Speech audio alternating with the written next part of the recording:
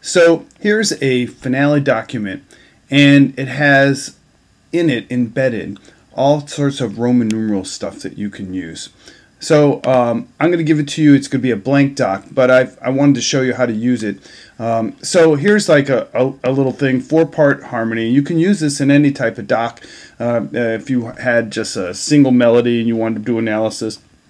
But I've done it with 4-part here. And I've done some important stuff beforehand if you wanted to use this doc. What I did is I decided that so often Finale plays back the chords wrong. So in Score Manager, in terms of the sound playback, I've turned off the chords right here so that they're not going to play back because they play back wrong, and we don't want to hear that. We want to hear what you wrote. So if I just play this for you, you'll hear.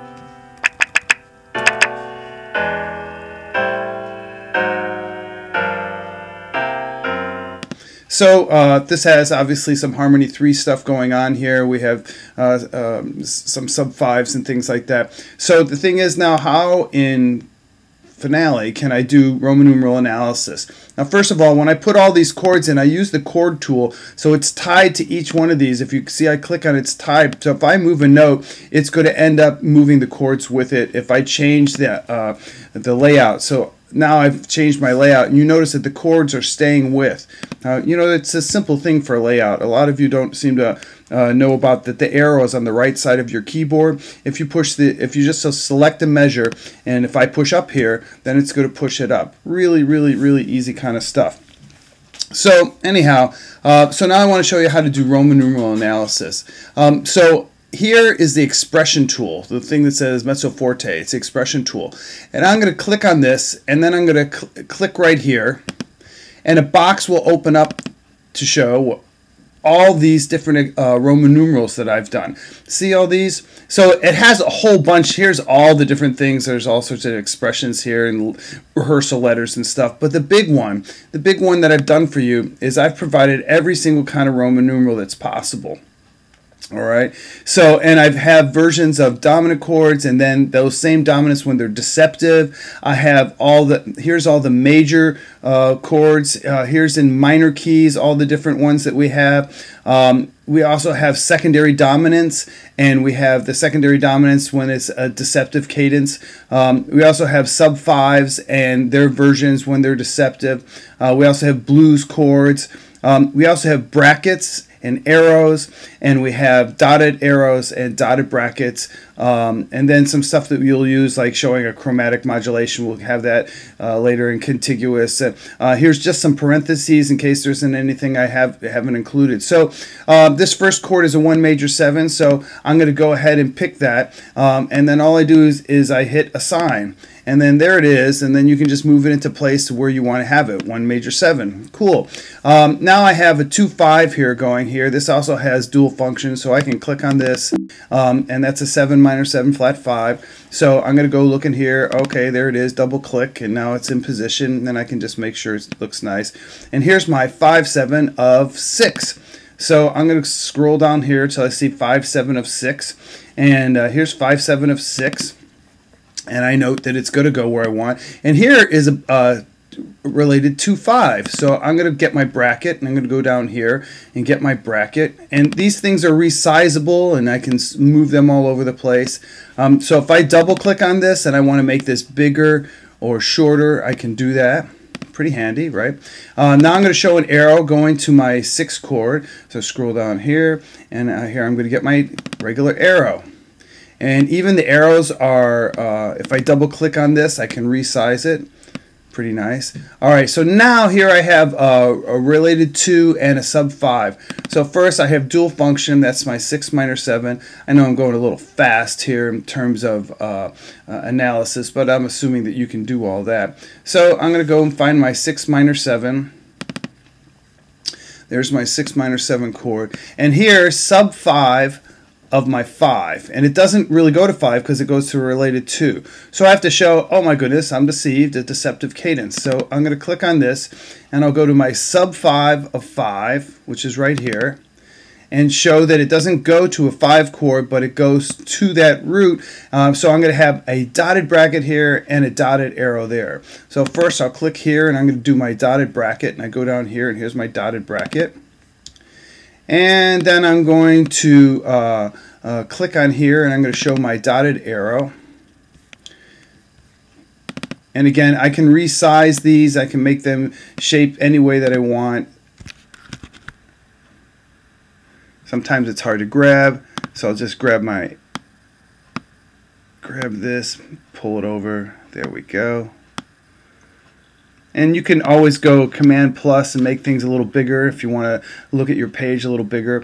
All right, so now I have a secondary dominant and a sub 5, so I can do both of these. This is not a modal interchange, of course. We know that that's a related to, right? Okay, cool. So we're going to grab our expression here, and we're going to show the related to here, and we're going to do a bracket. So here's my bracket. And then I have 5, 7 of 4 and sub 5 of 4. And let's say I'm going to go to both of those, that I'm going to go to my 4 chord. So first I'll do my secondary dominant, 5, 7 of 4. All right, and now I'm going to add my sub 5 of 4 here.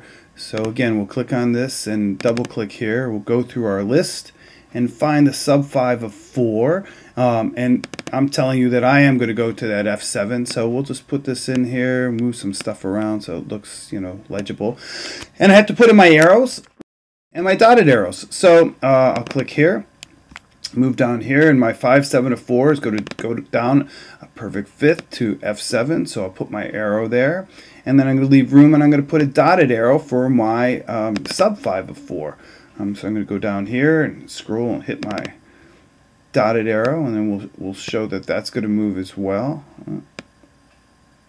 Sometimes it's a little hard to see, so we can hit Command plus and just expand our finale window really easily without changing the layout.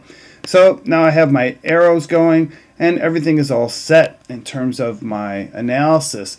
Now you're like, well, what if I don't want to do this on a piano document? What if I have a lead sheet I want to make? What if I've already created a document? Can I use all this? And the answer is yes. So embedded in this particular file is a library of all the expressions. And so if you want to save that library to your desktop, you can do that if you don't want to use this document. So all you do is you're going to say Save Library, and you check all these things that you want to save about the library, some or all of them. You hit OK, and it's going to save it to a place that is in the user files inside the system file, so for application support. So we're going to call this analysis and then save it, and yeah, I want to replace the one I already named analysis. Alright, so now let's say I open up a brand new document in Finale. We're going to open up a default document, really easy document, and you're about to do your lead sheet. And we have our expressions, and we're going to take a look and see, oh, where'd all those expressions go? These are the default expressions that Finale loads. But I want to load that library that I just put in there. So I'm going to go under File and Load Library. And then I'm going to go and find Analysis. Oh, and now it's going to load it. And this takes a while because this is a sort of large library. It has a lot of things embedded in it. So we're going to wait for the little spinning pinwheel there to stop spinning. And then when it's finished, all those expressions that I created for you are going to be now embedded in this new document. And you can choose to make this your default, or you can just add it when you need it. Maybe you have other settings that you like, and you can decide how much you're going to save or only use it in certain times. Now I'm going to click on this and take a look, and then here are all the expressions that I gave you, all the Roman numeral stuff. Now they're in a slightly different order. It's messed up. I worked really hard to put it in the right order, put the major ones and then the minors and the sub fives, and for whatever reason that I haven't figured out yet, it doesn't keep that. So they're slightly out of kilter, but they're all here.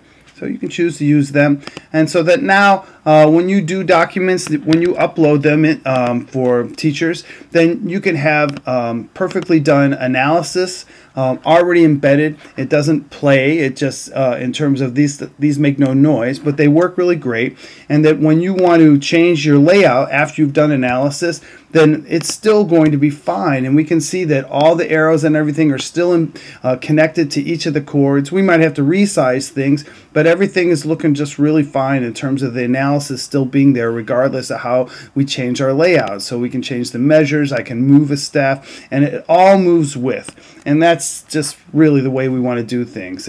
So much better than just drawing on the document, because then when you resize and stuff and move measures, then they don't move with. So you can use this or not. It's not required, but I just thought it might be useful. I found it's been useful for me. So hope this helps you. All right, take care.